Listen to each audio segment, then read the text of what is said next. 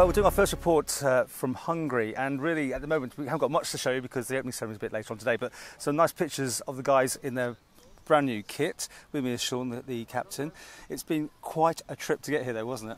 Yeah, I think it took a bit longer than expected from what we're usually used to, travelling directly from Ronaldsway. We've had a couple of flights, a few delays, but it is what it is, and we're here now, so it's just a case of everyone getting settled down and get ready for the game tomorrow. How are you feeling? Because I think we got in the hotel about 3:30 or something this morning. You got a bit of a workout today, I believe, but no actual game. But how are you feeling?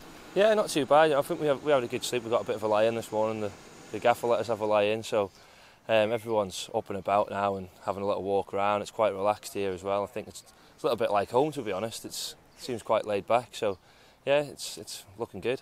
Okay, well the stadium's only just down the road, so will you have a chance to see the competition? Are you going to watch these games, or are you going to do anything?